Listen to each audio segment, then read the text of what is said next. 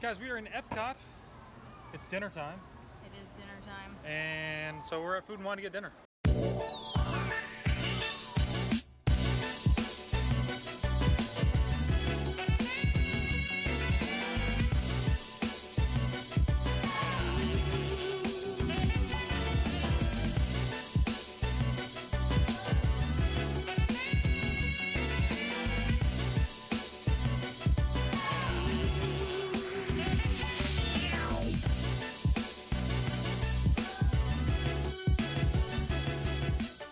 We have no idea what we're going to try. No, we don't.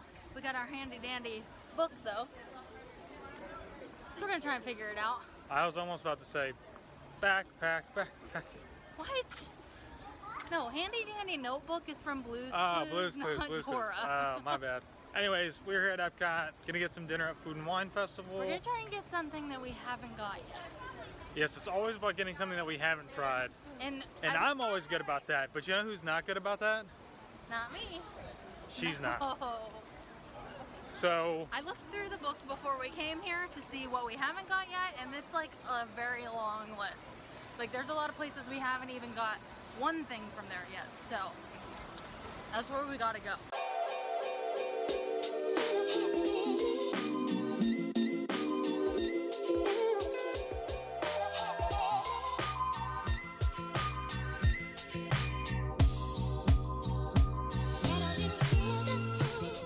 I got the seared scallops with a truffle celery root puree, Brussels sprouts, and wild mushrooms, featuring Melissa's produce. Scallops are very difficult to cook, and being out in this heat at Food and Wine, I'm a little surprised how perfectly cooked they are. They're actually really good. They got a good sear on them, and they're tender. They're not rubbery, and then they have a good flavor too. I actually really don't like mushrooms, but I do like the flavor that the truffles give to it. all right, so I got the pulled duck confit with cannellini bean ragu and Zinfandel reduction. And it looks pretty good. So it definitely looks like it's more of the dark meat in the duck. It's very, very tender. Pulls apart very nicely. The taste of the sauce is very good as well. So the saltiness of the sauce mixed with the Zinfandel wine is really, really good. I mean, I don't know how else to describe it. Beans are cooked perfectly. They're nice and tender. Overall, I'd say this is a pretty good dish.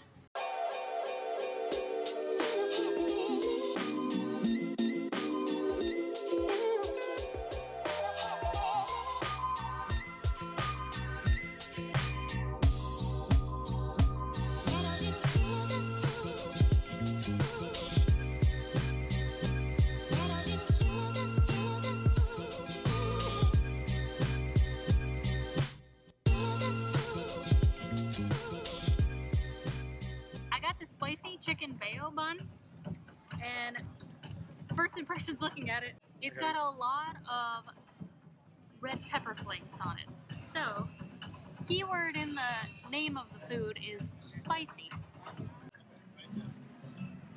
It's good, but it is definitely spicy. I'm gonna wash it down with my Happy Peach. It's got peach schnapps and dark rum.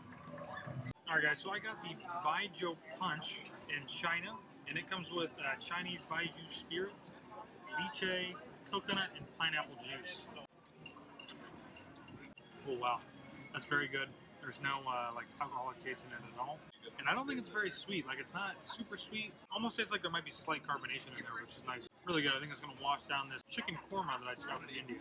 Alright, so now I have the chicken korma, or korma chicken, with cucumber, tomato salad, almonds, cashews, and warm naan bread, and it looks phenomenal.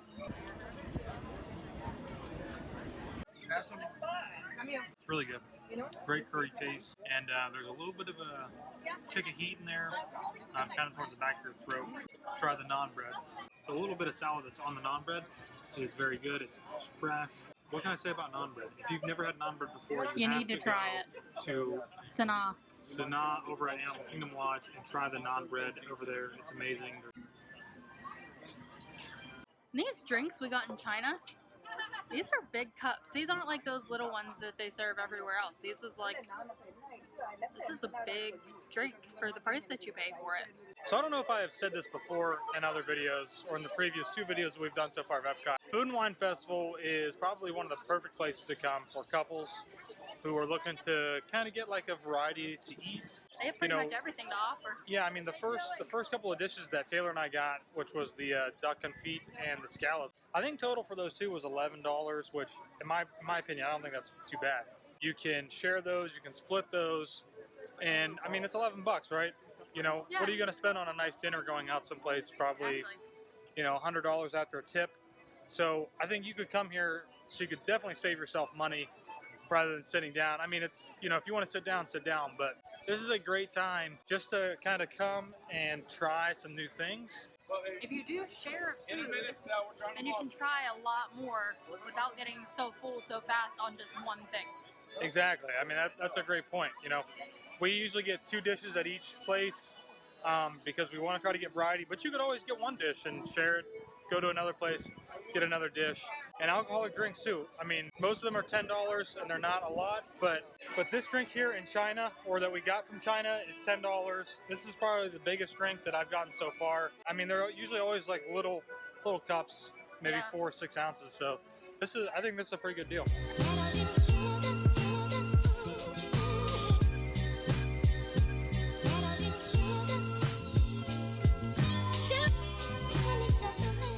Your mission, should you choose to accept it, in order to attain this moose, is to walk right up here, put your hands on your head, and make the best moose sound you possibly can. What's it sound like again? Okay. All right, moose, moose, moose, moose, moose, moose, moose. Yes! Here you go. And here is your moose, sir. You earned it. Great job. Enjoy. Have a great day. Thank you.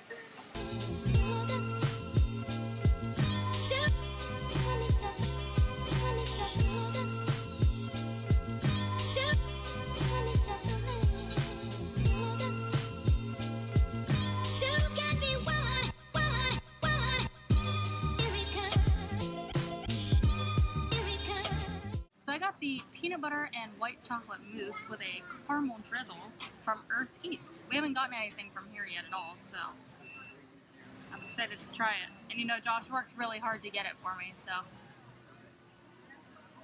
It almost tastes like peanut butter fudge. It's really good. Nothing special here. Just a sparkling hard water from... And he's literally drinking it in the exact Activities. same spot that he drank it in last time. It's so refreshing. That cucumber in there, like, really makes it taste so good. We got a couple annual pass holder pins today. I tried to shape them like Mickey Mouse.